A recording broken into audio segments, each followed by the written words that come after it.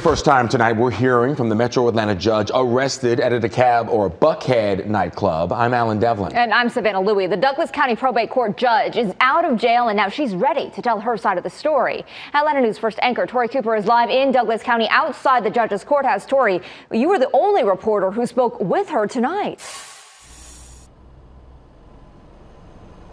I spoke with Judge Christina Peterson tonight at her home, and she told me that she's still healing from what happened between her and police last night. But before this, Judge Peterson was involved in a different investigation that got her in trouble with a state panel. Last night, Douglas County Probate Judge Christina Peterson was arrested outside the Red Martini Lounge in Buckhead.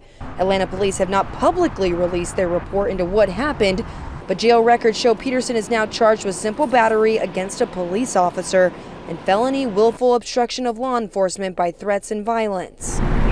Some of Judge Peterson's neighbors who did not want to go on camera say this news caught them off guard. Well, I figured she had to have a reason for something happening. But other neighbors tell a different story about Judge Peterson's conduct. One of them told me off camera Peterson sued her when she was the president of the Homeowners Association, and she's still going through that litigation now. Court documents show Judge Peterson was investigated for taking action against the HOA. The head of HOA, she wouldn't release her position, and the only way to get her down was to get signatures. A $70,000 settlement was eventually reached, but neighbors named as plaintiffs in the suit alongside Judge Peterson allegedly never received their share of the settlement money, but Judge Peterson did.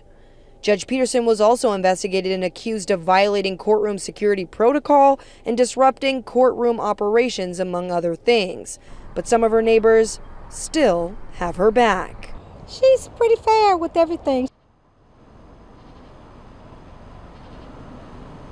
Now, Judge Peterson plans on holding a press conference tomorrow at 2 p.m. alongside her attorney, but Judge Peterson has limited time left on the bench anyway because she lost her re-election bid in the May primaries.